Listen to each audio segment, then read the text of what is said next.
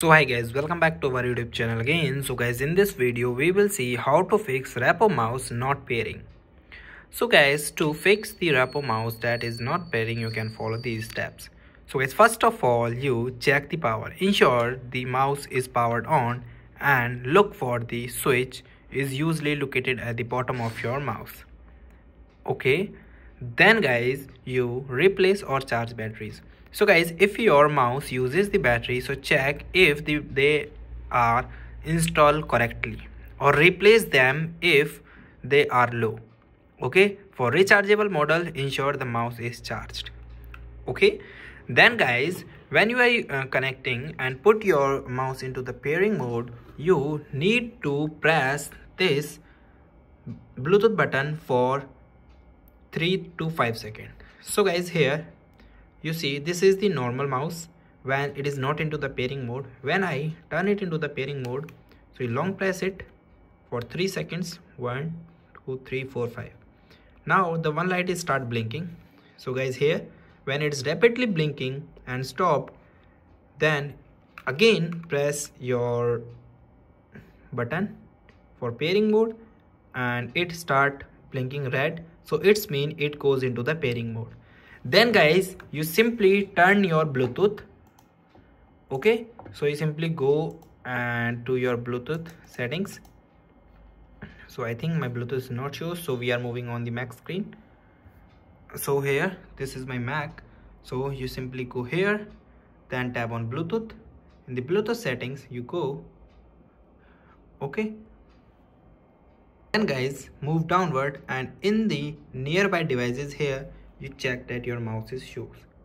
Okay, so you simply tap on connect and your Rapoo mouse is connected. Okay, then guys, you try to turn off once and turn it on again. So guys, here is the button of turning off. So you try to turn off your button once and turn it on again. Still having the issue that your mouse is not goes into the pairing mode. So guys, you try to forget your first if you are already paired. So first you remove your mouse from your pairing devices. Okay, then forget this device.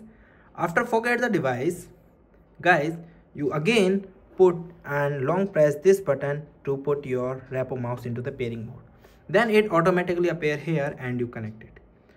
Okay, still having the issue. So guys, I think you need to take and help with the contact support. For contacting support team, you simply open any browser. Okay, in the browser you go to the link of .rapoo.support.com. okay, here is the eu.com.support. Then guys, here you go to the option of support and here is the option of keyboard. So you select your keyboard. In the keyboard section here, it shows your model. So my model name is E900M and I think this is not my model. My model name is start with 6.